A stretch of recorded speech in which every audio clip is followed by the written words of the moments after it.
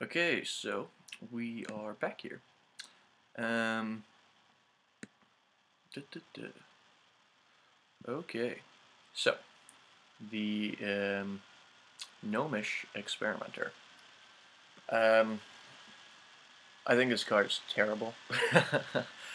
I think everyone does so far. Trump tried to argue for it, which I found funny. I'm sorry, but even in spell-heavy decks, which is the one thing you could say about this card, it's like, oh, we'll put it in spell-heavy decks and it won't matter. It will, because in spell-heavy decks, usually, things that are important are, like, the minions.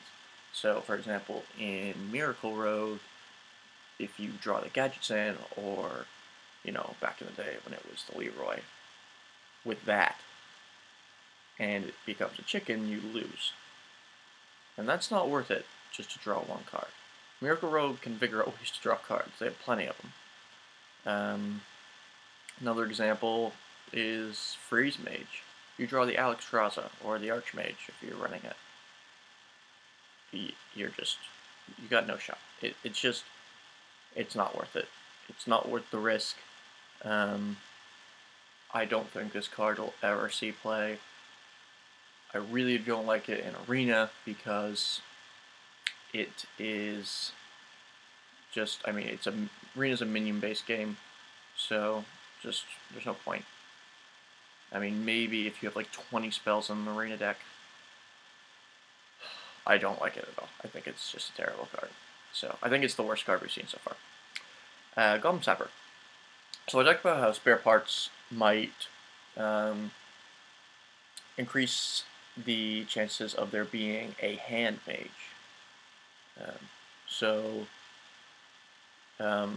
Or not hand mage, sorry, just a hand deck in general. So, people load up their hand with spare parts and they can play Mountain Giants because they have more cards in their hand and all that stuff. And so they brought a couple cards, which I'll talk about both in a row here, actually, to combat this, and in general, hand lock, stuff like that. Goblin Sapper. So Goblin Sapper has +4 attack while your opponent has 6 or more cards in the hand. So 6 is, even a lot of control decks you usually have 6 or more cards in your hand. So this card can be fairly good against other control decks. 3 mana for a 6/4. It's pretty damn awesome. I think Goblin Sapper has a place. I don't know. I think it's kind of like it's a meta call. That's really what it is. Or the other thing people are suggesting is maybe if you put this in a mill deck. So you're trying to get your opponent to draw. You have the Muklas and you have the Cold Light Oracles, and you keep getting them to draw, and then they overdraw their deck. And then you can use minions like this to kind of dominate the board while that's going on. And, we'll see. I was once beaten at a really high rank with a mill deck, and it was very painful. It was very painful. So, who knows? I like the design. I think it's interesting. I think it's kind of a meta call. And I'm going to go down here to the Clockwork Giant. Again, kind of a meta call. And again, for the mill deck, I don't think it will see much play, though, because unlike the Goblin Sapper stats on its own are fine. Clockwork Giant, kind of tough to justify that big card if, you're playing against aggro. Aggro, Goblin Sapper, at least, it's got decent stats. It can actually, take out the 3/2s pretty well. So, I think it will see more play than the Clockwork Giant will. The Illuminator. Illuminator is a cool card. Illuminator, sorry for that little, my computer's slow. The Illuminator is going to be, I'm not sure. The stats on its own, 2/3 for 3 are solid. Or 2/4 for 3 are solid. I'm just trying to, see, the thing is, you'll automatically get 4 health on your hero, because you'll play this when you have a secret out. So it's like a better Earth Ring Farseer. Except Earth Ring Farseer can heal anything, so that's the difference there. Anything on top of that is just gravy.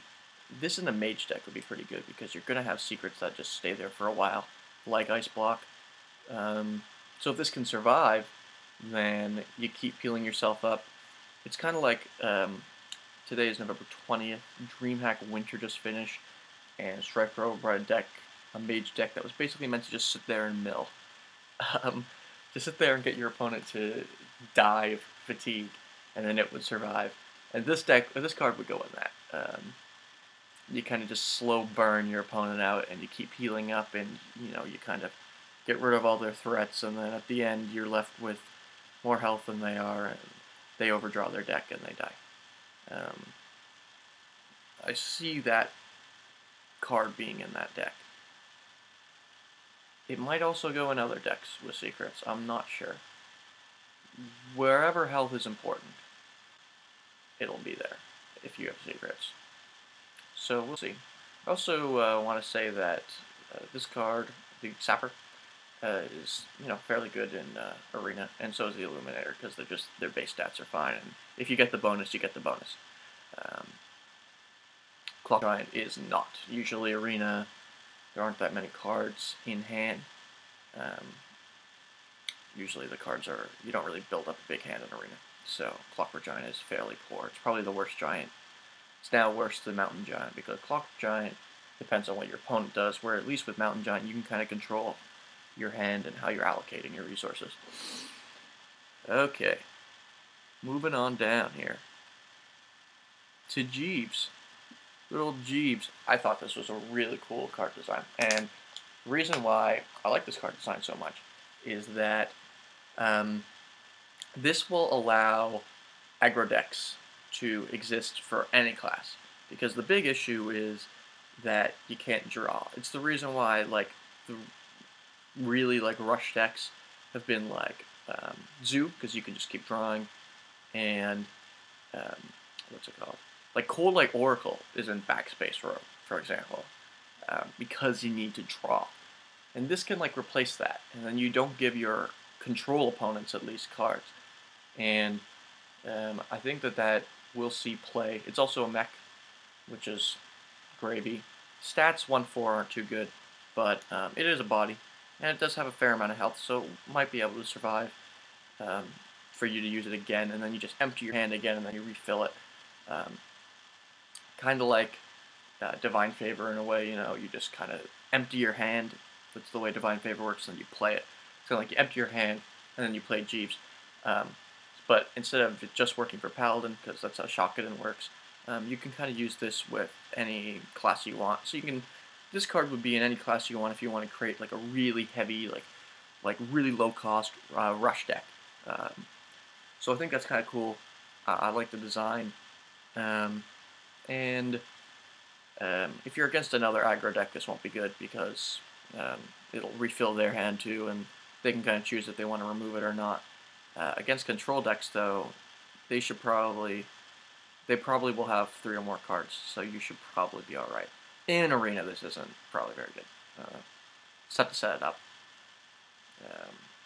And unless you're making a rush deck. Just on its own, vanilla in Arena, this isn't very good. Lil Exorcist. Lil apostrophe Exorcist. This is a cool card. It is a cool anti-death rattle card for the meta. Really nice card, depending on how the meta shifts. If you'll probably play it when there's at least one death rattle, and then you'll get a 3/4 with taunt, which is awesome. If you get more than that, that's incredible. And if you get less, it's not the end of the world. If you just have 2/3 for a 2/3 taunt, that's arguably better than Silverback Patriarch, which is just on its own a 1/4 taunt. So it's definitely kind of a meta call. If there's just so many Death Rattle Hunters or so many Death Rattle decks around, this card will be really valuable. In Arena, I mean, it should be alright too. Usually there's Death Rattle minions.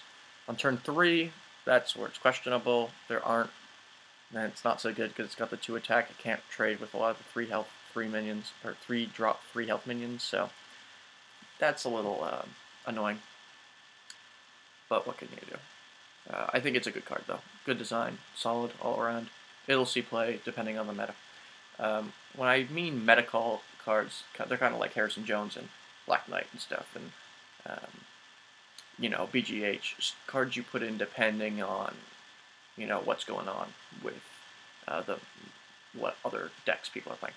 The Matter Bomber is for fun. The ma the Matter Bomber is it's the Matter Bomber. It's the Mad Bomber on steroids. Instead of 3, it doubles that to 6 random bombs flying all over the place. It's really an arena card, I think. Can be pretty good in arena. You can kind of, you know, play it when you have an empty board and they have a few, and see if you can hit them, get some damage in.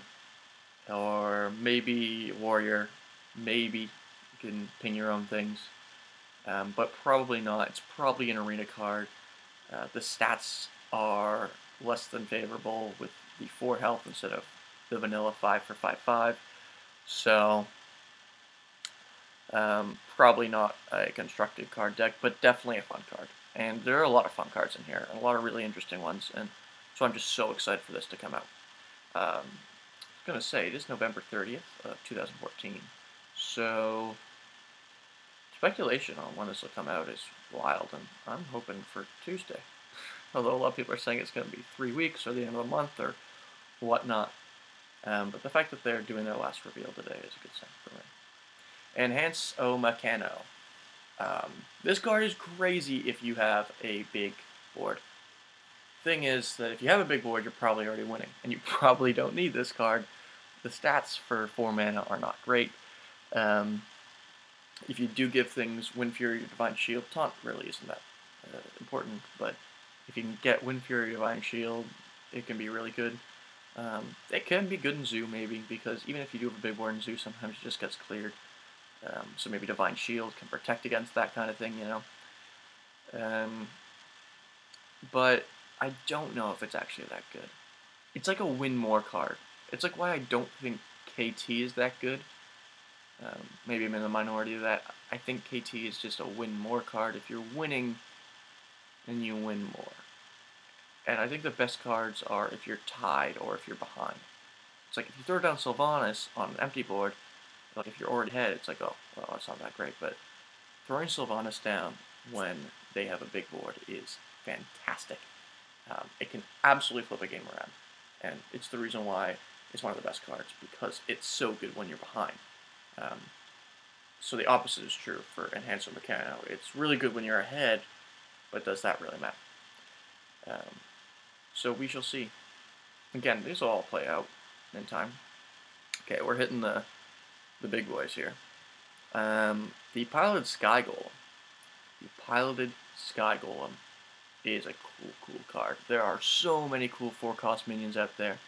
And, I mean, 6 mana for a 6/4, and then even just, let's go with the vanilla 4/4 after that.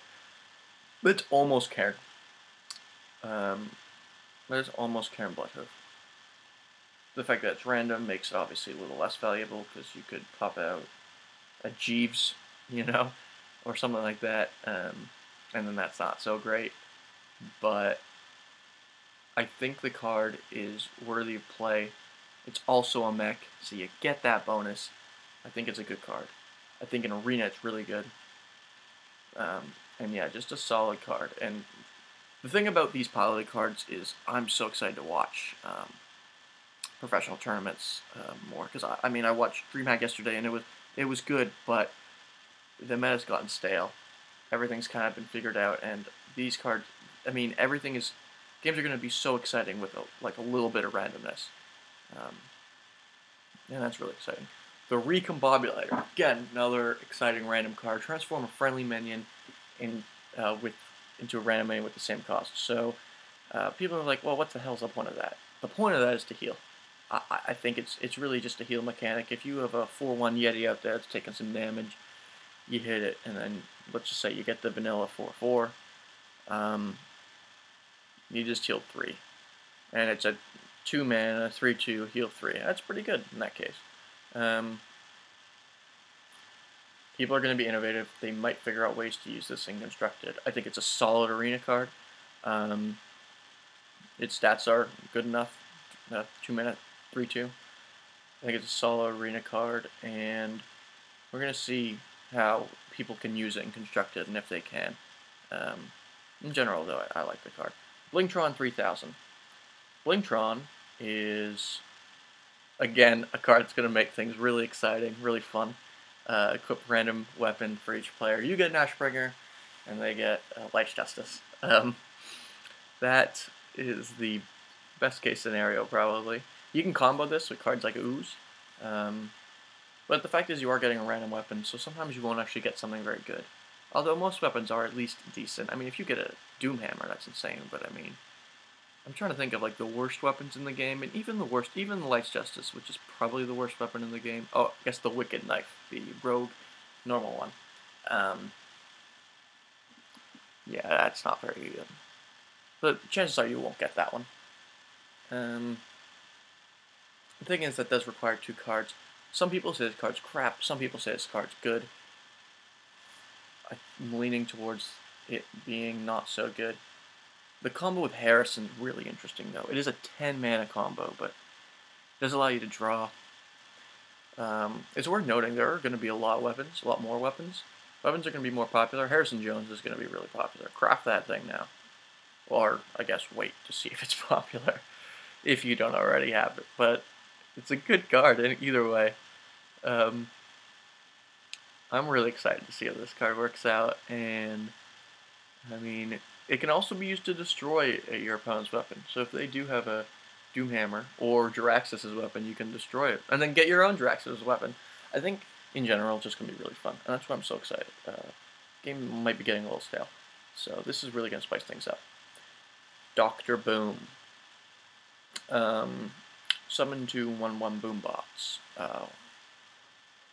Warning, bots may explode. Okay, so I'm going to show you the boombots. Boombots, Death Rattle. Deal 1 to 4 damage to a random enemy, So it could be the character itself, it could be a minion on their side. Pass the vanilla test, 7 for 7/7. And the boombots are cool. I don't think it's going to see play, because they're just better legendaries out there. While the 7 slot is a little rare, the 8 slot and the 6 slot are sufficient enough. You don't really need a 7 drop. You can kind of find ways around that. So I don't think this is going to be played, but I do think it's a cool card. It'll be played on the... It won't be played in high level. How about I put it like that? It'll be played, but it won't be played in high level. That's what I'm saying when I mean it won't be played in constructed. It won't be in like those, what you would call right now like a standard warrior, you know, or a standard priest. So yeah. Oh, also, Arena, these two. I think this is bad in Arena because the stats aren't good enough, and let's just say that the battle cry is null because you each get a weapon. So on average, you know, let's just say you get the same weapon. So then it's a 5 mana for a 3/4. In Arena, this is solid. Dr. Room is a solid Arena card. It should be fairly good. Speaking of a great Arena card, Foe Reaper 4000. Goodness. Also damages minions next to whoever he attacks. I was talking earlier about how you want a card that's good when you're behind. Now this card's probably pretty good when you're behind, except that it's slow. So if your opponent can, if it hits the board, your opponent can kill you maybe, or do like almost fatal damage to you while it's just sitting there because it doesn't have taunt or anything. So that's the problem with it.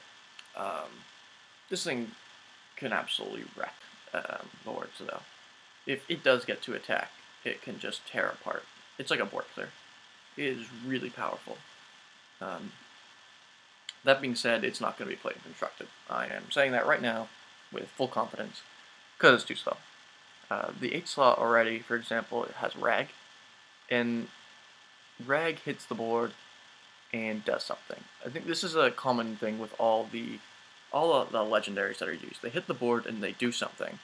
All the 8s and above. I mean, Alexstrasza does the 15. Ysera is really slow, but at least you get a card and a big body. So what they do is they hit the board, they do something, and then they bait out removal. Usually they get removed the first turn they're down, for the most part, actually. And if they don't, then you usually can go on to win the game. That's kind of the way that they work. These legendaries work. In this case, it hits the board, it doesn't do anything, and then it goes on to get removed. If it doesn't get removed, then yeah, you can go on to win the game, but most of the time they do get removed. So that's why it's just not fast enough. Even KT, which I think is just very slow, at least can do something when it hits the board, because then you can trade in a minion and then make it come back to life. This card just won't see play for that reason. The stats are nice, though. In Arena, it is going to be very beastly. Mechgineer Thermoplume. Whenever an enemy minion dies, summon a Leopard. Now, the fact that it's an enemy minion, too, is a little frustrating, because, I mean, what do you do with that, really? Like, you have to... If this is on the board, and this is on the board long enough to kill enemy minions, I mean, I guess you... But, I mean, it's 9 mana, so you can't really throw it down and then do a board clear or anything. I mean, maybe it's good if the board is full of things, so you throw it down and then you trade your things into their things, and, you know, you get a bunch of leper gnomes on the board, and then they do a lot of damage to the face. Again, this card is just really slow, though. And it costs 9, which is insane. It does have 9 attack, which is also insane. Very rare in this game, but it's susceptible to Big Game Hunter. I don't think it'll see play. I just think it's way too slow and bulky, and the 9 mana is not... 9 mana is basically 10 mana. It's tough to really do something with that 1 mana. Maybe Spare Parts will help out with that, but I mean, when you play Alexstrasza and you play Ysera, usually that's the only thing you're doing in that turn. Those are the 2 9 mana cards that are played right now. This card doesn't do nearly as much as they do. I just don't think it's going to see play. Murmuron's Head. Another legendary I don't think will see play. It's crazy, but I don't think it'll see play. At the start of your turn, if you have at least 3 mechs, destroy all of them and form Voltron. So, or it's Voltron. That's what I'm going to call it. Charge Mega Wind Fury. It can attack 4 times. It is insane. It is a better Thaddeus than Thaddeus is. It has a much harder mechanic because it's at the start of your turn. So if this card's out and you have 2 mechs on your side, because it's a mech as well, so it counts as that, and your opponent can't clear enough of the mechs so that you can summon Voltron, you probably already won. It's a win more card because your board is already in a strong state, and if they know that this is coming. You know, because it's the start of your turn. You have to 3 mechs have to survive your opponent's turn. And if they can, you've probably already won. It's the reason why I don't think it's a very good card. The 5 for a 4/5 is not great, and the mech, that gives it some value. Kind of like the Mechgineer Thermoclub is. Maybe that's why the Mechgineer Thermoclub might see play in a mech deck. But I don't think so. And with that being said, there is a much better mech legendary high-end, which I will save for the end. I will skip it. Doshli. Actually, is a pretty cool card. Battlecry and Death Rattle. Add a spare part card to your hand. So, the first Battlecry and Death Rattle in 1 card, which is cool. It allows you to fill up your hand. So it might be in those hand decks that I'm thinking might appear with all these spare parts popping up. Also, the spare parts are spells. Maybe you put it in Miracle. Stats on its own, 5/7 for 6 is 1 less attack than both, or for Stoker, for example. But if you're thinking it's 6/6 or 6 mana, 6/6, it passes the vanilla test. And it gives you, like, let's just say, if you add up those 2 spare parts to a card, it's like, you kind of get, it's like 6 mana, 6/6, draw a card, but not quite. But you do get 2 cards in your hand. I think it's a good card. I think it's a niche legendary that might actually see play depending on what happens with certain constructed decks. It's really interesting though, and I think it's a cool design. And I like that spare parts are going to come into hands and makes every game different, and people are going to have to figure out how to use them in the most effective way possible. And I think it's going to make Hearthstone become less about the draws and more about the skill, even though it's already like a lot about the skill. But draws are still very important, and randomness is going to increase, like, it's going to actually increase skill, I think, this randomness. I think it might, because people have to kind of plan for scenarios and figure it out. That's what Ben Brode was saying, and I agree with him on that. In Arena, I think it's also a solid card. Just a nice, solid legendary. You know, you'll pick it a lot of the time, if it's there, but not all the time. Okay, the Big Daddy. my favorite card that I've seen so far. Maybe not my favorite card. Well, my favorite, probably the best card though. Sneasel, Shredder, Death Rattle, summon a random legendary minion. Some people think this is awesome. Some people think it's just too unreliable to play and construct it. I think this card's going to be constructed. I was saying that things have to do something when they hit the board. The one exception to that is if they do something when they leave the board. Like Sylvanas or Cairn. Even though those are 6 drops, so that's why they can kind of get away with that. But still, the fact that it can summon another random, the upside is so high. And the downside, while low, isn't low enough that it's terrible. I think this will be a more control-y control deck, so don't have, for example, Control Warrior probably wouldn't pick this over Rag because Control Warrior likes to put the health down to 15 and then, Rag can hit to the face for 8 and then you can kind of swing from there. But in Priest, for example, although there aren't a lot of slots in Priest right now, but who knows, this is certainly fun. It's got 5 health, it's not susceptible to Big Game Hunter, the stats are alright, 5-7. It's a big minion. 7 health is a lot to deal with, and you can't just Big Game Hunter it. So, and then when it does die, it comes back as, could be anything. You get a Draxus out there, you could get a Lord Walker Cho. First of all, when this sees play, and it will see play, in tournaments, it is going to be so fun to watch. I think that this card is going to be constructed, and I think it's also one of the best arena picks. I think it's just a really good card. It's also a mech. Just tack on something else that's good about it. So yeah, and not only that, this is the part that I really love about this card, that the, like a lot of legendaries, people are like, oh, well, they'll never see play, and we'll never get to see them. Like, look at a card like Gruul, for example. You never see that in a tournament, or Nosdormu. These cards we will see played in professional games because they will pop out as Sneasel Shredder, and it'll make the game so exciting to watch, and I love that about this card. You can see cards you just never see, and, or it pops out a King Crush and you smack them for it. The possibilities are just so much, and anything can happen, and, I mean, it'll make for the craziest games. It'll make Hearthstone one of the best games to watch. I already love watching it, but I'm just so excited to see this kind of stuff. The craziness will ensue. Trollden is going to have a field day with this stuff. So yeah, that is my review of the common cards that we have been shown so far. And I'm going to do a separate video for each of the class cards coming up. So click on the next videos, and thanks for watching.